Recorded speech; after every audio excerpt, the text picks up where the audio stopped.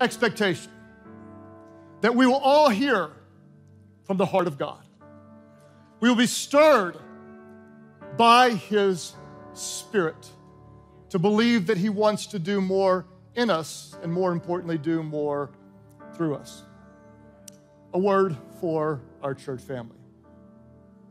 If you are the best of the best, the brightest in your class, the star athlete,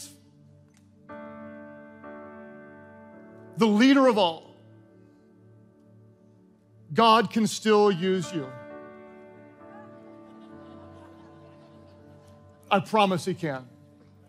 It's just that our God specializes in using very ordinary, everyday people. This message series is for those of you who believe deep down that you're created for something more, that you were born for a purpose, created by God to do something eternal, something that matters, something that lasts. Over the next 4 weeks, if you're open to what the Spirit of God would say to you, I believe that God will speak very directly to some of you, give you the faith to step out and to do something that outlasts you. But I want to warn you, when God uses you, it always comes with a personal cost. When you take a step of faith to do something significant, it's very likely that you'll pay a price greater than you can imagine. I must warn you, you will very likely experience pain, agony, rejection, heartache, failure every now and then, loneliness, doubt, and occasional bouts with discouragement. There are times that you may stand alone. People may laugh at you, misunderstand you, make fun of you. But when your sacrifices impact another life and glorify God, you will never think about any price that you paid. Because of your faithfulness, God will be honored and people will be different. You may look like an ordinary, everyday person. You may not feel exceptionally gifted or talented, but you are the exact type of person that our God loves to use. We're going to study a person from the Old Testament over the next 4 weeks, an ordinary man named Nehemiah who had a broken heart for the plight of his people. He looked on at their situation and decided, I cannot sit by and do nothing. Somebody has to do something. It might as well be me. And so in verse 18 of chapter 2, in the book of Nehemiah, Scripture says, so they began the good work. Somebody say the good work. So they began the good work. The title of this message series is The Good Work. And if you have faith to believe that God might speak to you and stir you to do even more, would you just join your heart with mine in prayer? Father, we ask that your Holy Spirit would stir us to believe that we could do exceedingly and abundantly more, God, by your power to make a difference in the lives of people. God, give us the courage and the faith to step out. Would you speak to hearts, God? Stir us. Use the gifts of those who love you to make a difference in the lives of other people and to glorify you, God, in all that we do. We pray this in the name of the one who gave us the perfect work, your Son, our Savior, Jesus. And all God's people said, amen and amen. Why don't you high five about 3 or 4 people around you and say, let the good work begin.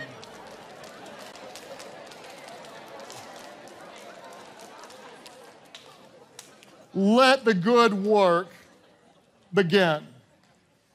I'm calling this message by this title, When You Can't Take It Anymore. When you can't take it anymore. We're going to look today and the next few weeks at what is to me one of the most motivating, captivating, inspirational stories about an ordinary guy from the Old Testament that made an extraordinary difference.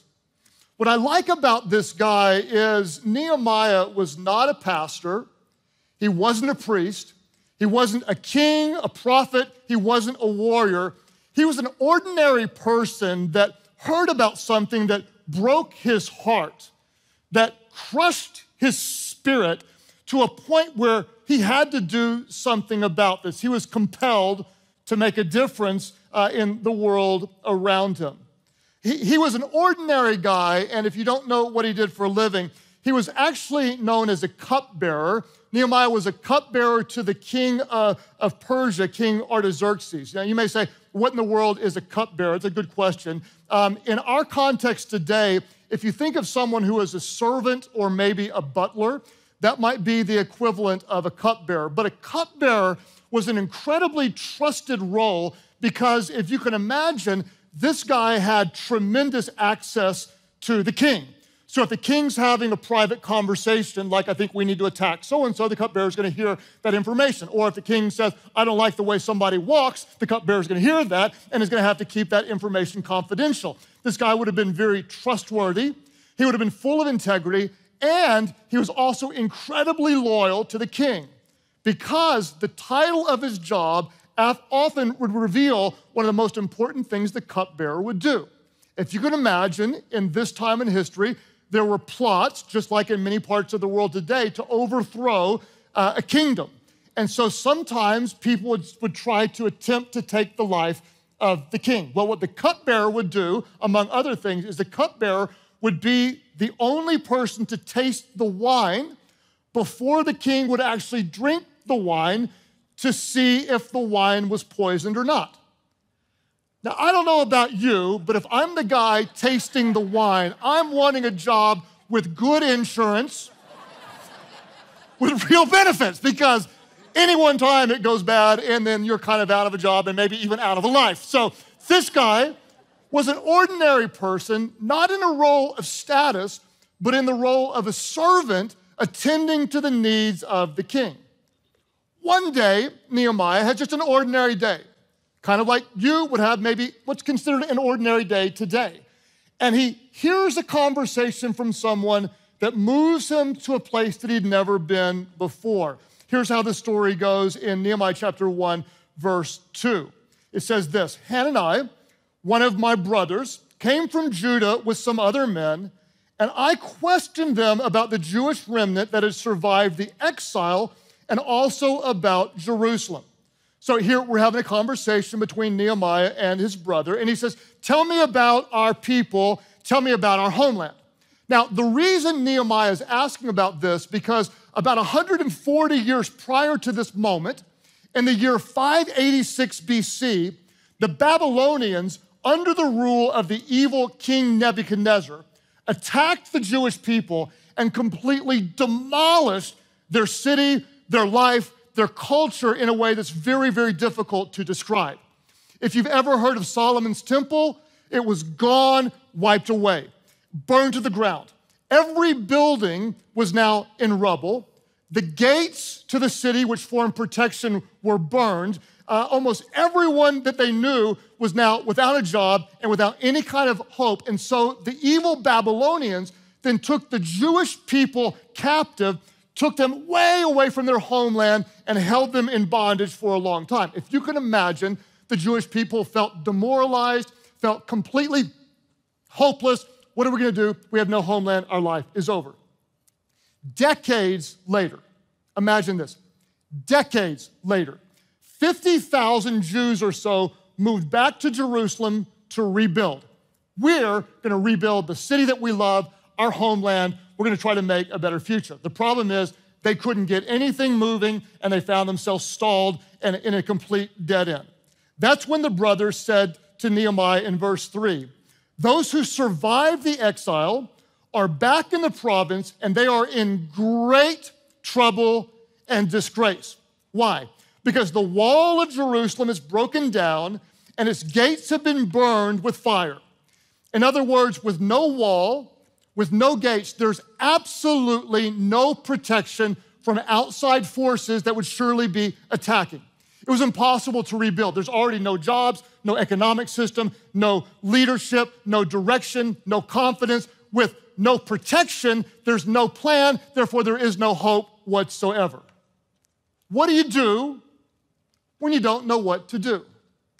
What do you do when you see something that breaks your heart and you know there is a good work that needs to be done and you think perhaps you're supposed to be a part of the good work?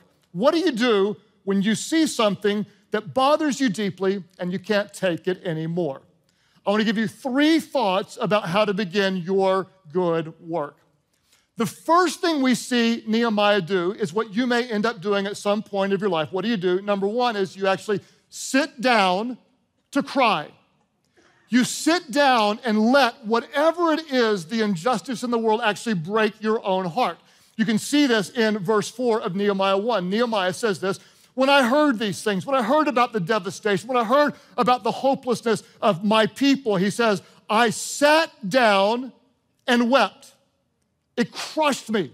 It broke my heart." What's so interesting to me is to think about where Nehemiah was when he heard this news. He was about 1,000 miles away from his homeland, and he was actually living a pretty good and comfortable life in the palace. Think about it. This guy is eating the same food the king eats. This is good stuff. He's watching the same shows that the king is watching on his 4K TV. This guy is probably posting selfies every now and then. Hey, just serving the king, #blessed to serve. This guy is living a completely comfortable life. I don't know about you, but sometimes in my comfort, I can be scrolling across some news story on my phone or looking across some prayer request that comes in and thinks, oh, that's too bad. Sucks to be them. I mean, they're a long ways away. I know it's not bad, but what can I do about that? I'm living in a comfortable life. I mean, I'll say a little prayer for them, but I'm just not going to really let this into my heart. At that moment, Nehemiah had a choice. He could kind of acknowledge the plight of his people. Oh, that's too bad. What a shame. I hate to hear that. I really feel badly for them, but I'm glad my life's okay. Or he could choose to let the pain in. Not just in his head, but in his heart. To the point where it bothered him, disturbed him, gave him a divine burden, an ache in his soul. When he heard the news, he didn't do what's so easy to do, brush it off. He sat down, he broke down, and he started to cry. I would ask you this, what breaks your heart? What is it that burdens you? What is it that creates this righteous anger on behalf of God? This isn't right, not on my watch. What is it that crushes your spirit when you look at some injustice, perhaps, to a group of people or a need in this world? Why doesn't somebody do something about this? Maybe for you, it's the plight of hurting children. Maybe it's those children who can't read, or those who have very special needs and need help and love, or maybe it's those who've been bullied or neglected, or those who've been abused. Maybe it's for those who are bound by an addiction. Your heart breaks. They're a hostage to drugs, or they're trapped in a lustful world of pornography, and you'll do anything to help them get free. Maybe it's homelessness. You see people that are really stuck in life and barely have their needs met, and you want to do something about it. Maybe it's those who've been trafficked and abused their whole life. Maybe it's those who are impoverished and don't have clean drinking water, or a very simple mosquito net in another part of the world, or some drugs that would prevent diseases just for a few dollars they don't have access to, and you see children and innocent people dying needless deaths because someone hasn't gotten there. Maybe you're like some people I know, and you have a heart to get God's word into the native language of every living person today. You want to eradicate Bible poverty. Maybe you feel called to speak on behalf of the unborn. Someone needs to stand up for those who can't stand up for themselves. What is it that breaks your heart? What is it that burdens your soul? I'll tell you a story that hit me and shaped me in a way that's hard to describe when I was a very young pastor. Before starting Life Church, I was an associate pastor at a great Methodist church, and I would occasionally be a guest preacher for other churches that were really, really small and couldn't get anybody better than me back in my early 20s. And so I went to a really small church on the other side of town, and I preached the first service, and there was this guy in the service that the only way I know to describe it is he had what I call a mad vein. There was a vein in his forehead that just perpetually proclaimed, I'm mad at the world. You know how some Christians, when they read the Bible, they get all loving and full of grace, and others of them get angry and mad veins? I don't know why, but this guy had a mad vein. And I was preaching, I even tell a funny joke, and instead of smiling, his mad vein was just, Well, after the first service, we went out to greet the people who were leaving and greet the people who were coming into the next service, and the receptionist came up all excited and said, oh my gosh, we have a guest coming. Evidently, that didn't happen often. She said, you better be good in the next service, implying that maybe I wasn't good in the first one. Maybe that's why the vein was there. You better be good. We got a guest coming. We got a guest coming. Well, I was outside with mad vein man who was chosen to be the greeter, which might be one reason the church was really small, okay? And I saw the guest drive up. The reason I knew she was the guest was because her car didn't look like everybody else's car. When she got out, she wasn't dressed like anyone else. Everyone else had very nice formal clothes on. She honestly looked like she had probably slept in her outfit. She looked like life had been very, very hard to her, and I couldn't be more excited to welcome her into church. As she was walking up, God is my witness, mad vein guy, stepped in front of me and said to her, young lady, is that the best outfit you have? Because in our church, we wear our best for God.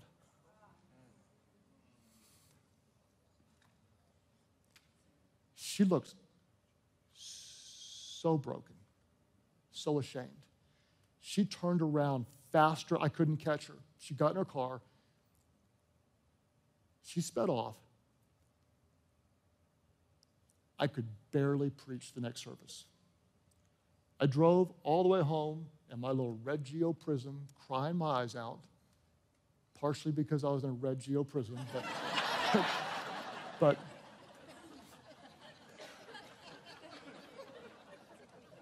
I was so disturbed, so broken, so righteously angry on behalf of a God of grace who welcomes all people from all races, from all parts of life. And on that day,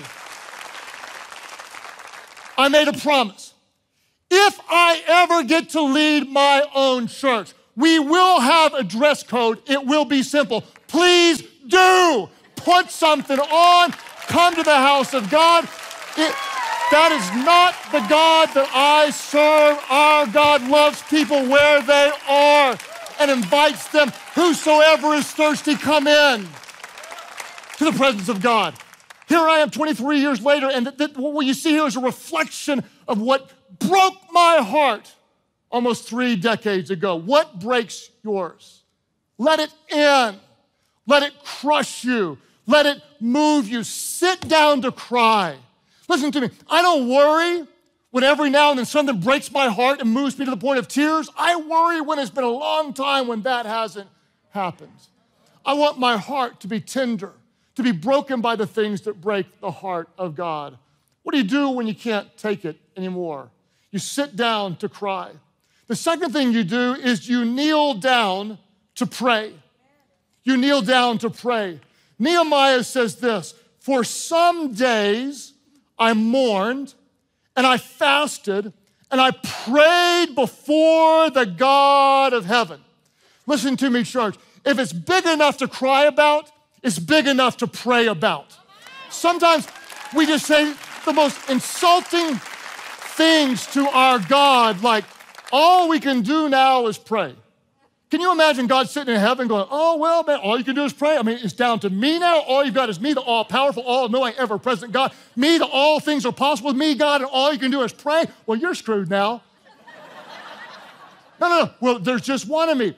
God plus one is always a majority. We go before the God of heaven. We invoke his power in prayer.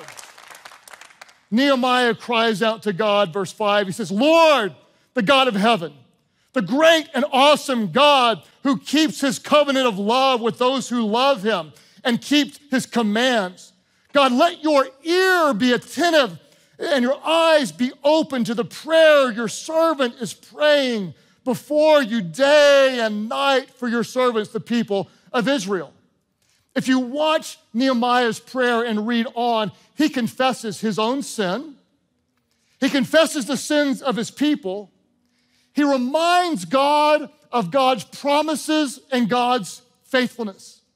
And after he's mourned and fasted and prayed, he goes before the king and asks permission. "I honor you. My heart will always be with you. But would you grant me permission to leave where I am, to go back to my people and try to rebuild?" Verse 11, he talks to God about the king and says, "God, give your servant success today by granting him favor in the presence of this man." You'll watch him pray over and over and over again. I hope you'll understand that what you pray about really reflects what you believe about God. If our only prayers are bless this food and keep me safe and give me a good day, you really don't believe in a real powerful God. But when you ask God to stretch you, to use you, when you pray for the impossible, God, move, do miracles, bring healing, God, spark revival, use me, God, to meet someone's needs, you believe in the power and the glory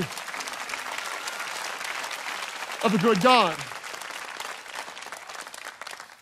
What's so interesting to me about Nehemiah is this is actually the first of 12 prayers that we see he prayed in the book of Nehemiah. There's 12 we know about. That means he would have prayed hundreds, maybe thousands. This is the first of 12. We see it at the beginning of his story. We see it all through the middle. And the last thing he's doing is praying as he goes before God. What I love about him is you're going to see in the upcoming weeks, he is a leadership genius. He is practical in every way. He studies, he strategizes, he casts vision, he delegates. He is a leadership genius, and yet everything he does is bathed with intimate, faith-filled prayer before his good God. How do you begin the good work when you can't take it anymore? You let it into your heart and you sit down and you cry. Then at some point, you kneel down and you pray. And then once your heart's been broken and you've sought the goodness of God, number 3, you stand up and act. What do you do? What do you do? You sit down to cry. You kneel down to pray, and you stand up to act.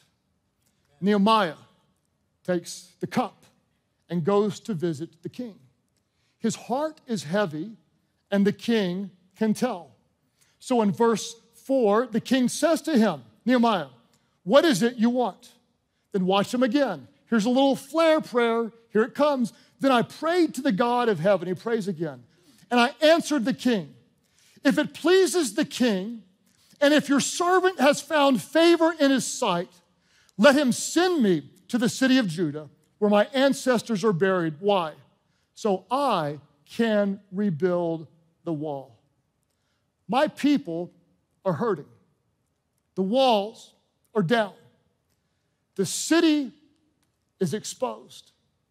And I can't sit around and do nothing. Somebody has got to do something about this. It might as well be me. Stand up to act. I don't know. Sorry, you sit back down. I was just saying point 3 again, but I love your passion. And if no one stood up at another campus, it's only because these people had more passion, so.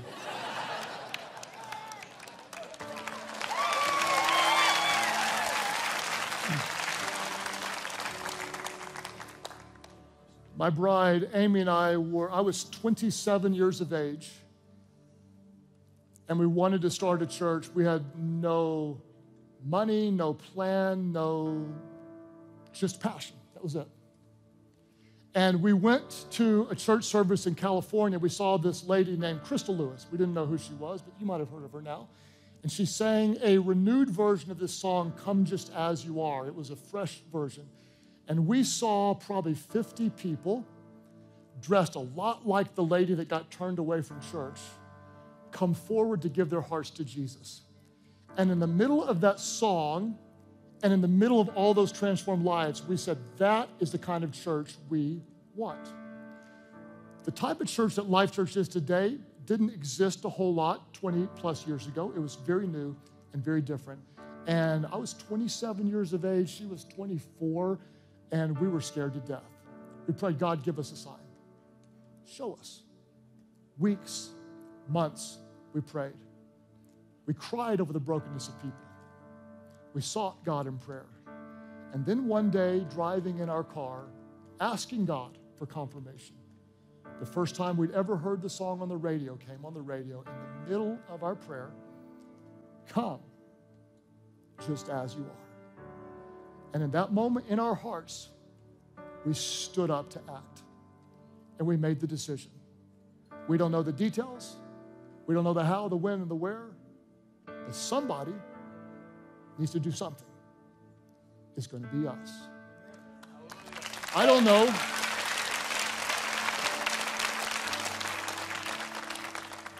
who this is going to talk to, but there's somebody. Something bothers you.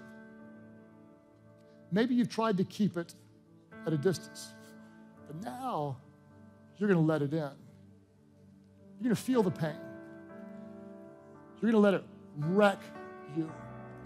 You're going to let the burden overwhelm you, and you're going to sit down to ache and cry about it.